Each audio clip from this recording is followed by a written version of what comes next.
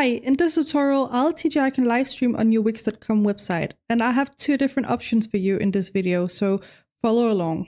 So the first is to integrate a Wix streaming option on your website like this.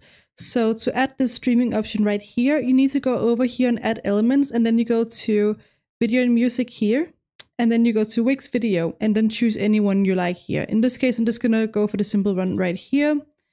And that's basically the same element as I have right here.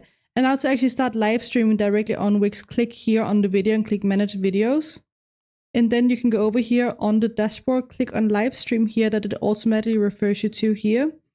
And then you can start your live stream right here from your mobile or desktop, or you can schedule an event so people, your followers know when you're actually going to go live.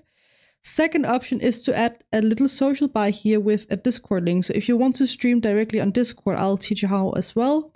So start by going over here and add elements again, and then we need to go over to social right down here on this button, and then add any social bar option that you like here. In this case, I'm just gonna choose this one.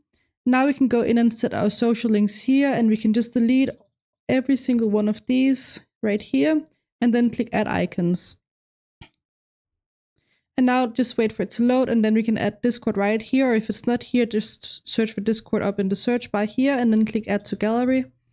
From here, we simply need to add a direct link to our stream on Discord. So go to your Discord and then go over on the channel that you want it to be referred to. So just right click on whatever channel it is, like here, and then click on copy link right here.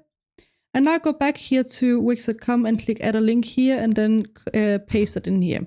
And now you can also choose if it opens in a new window or in the current window. I would recommend a new window. And once you're happy, click done here, and then click done. And that means when people, they now click on the Discord option here, it's going to take them straight to Discord, and they can watch your live stream right there. But yeah, I hope you found this tutorial helpful. Let me know if you have any other questions, and I'll try my best to help you below.